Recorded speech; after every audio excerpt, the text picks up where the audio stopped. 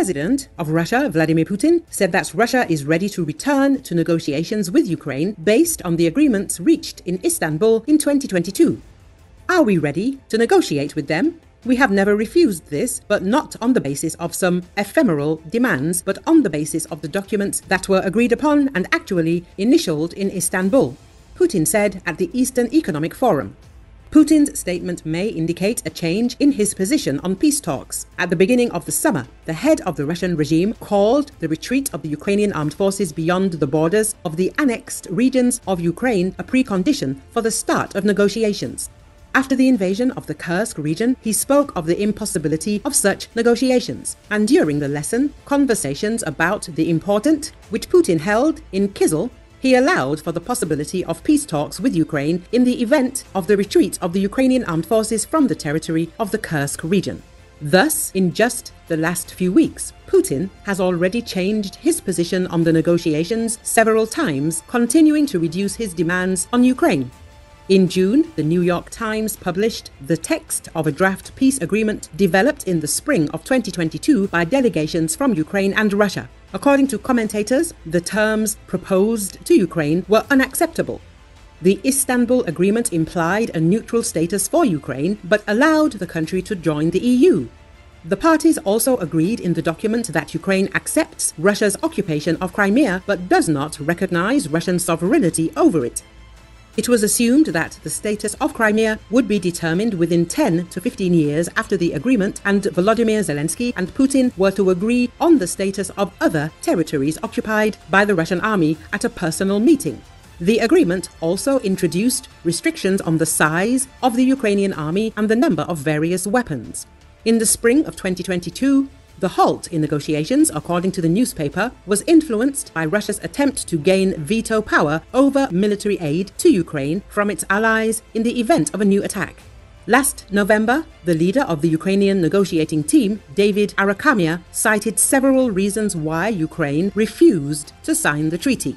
One of them was that Kiev considered the document a ploy that would allow Moscow to rebuild its army and return to fight in Ukraine.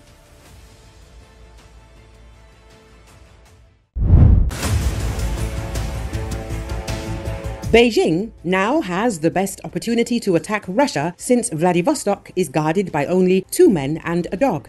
The Telegraph journalist George Allison emphasized that it is easier for Beijing to tear off a larger piece from Russia than from Taiwan.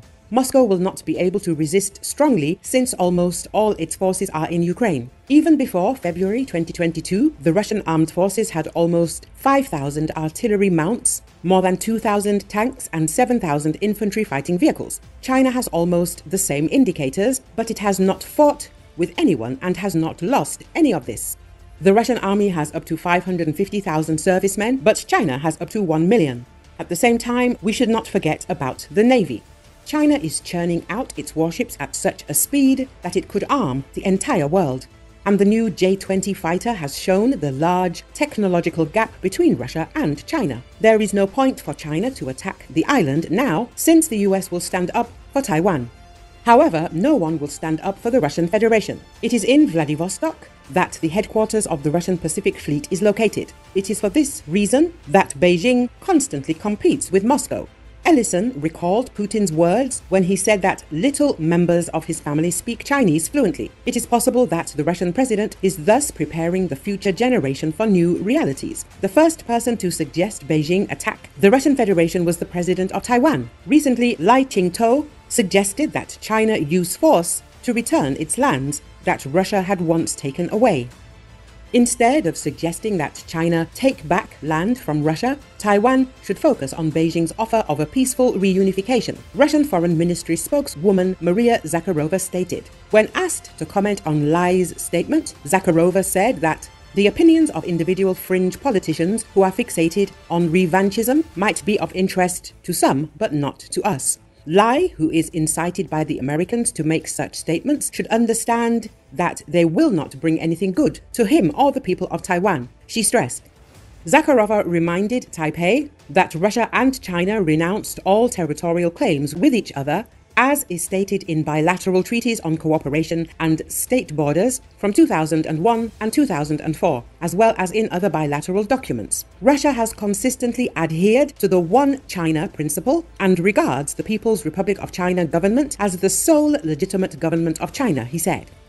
The spokeswoman advised Taiwan's administration to pay more attention to the economic situation on the island and take a constructive approach towards the proposals of the People's Republic of China leadership for a peaceful reunification with mainland China. We are confident that our friends in Beijing have the same stance, she added.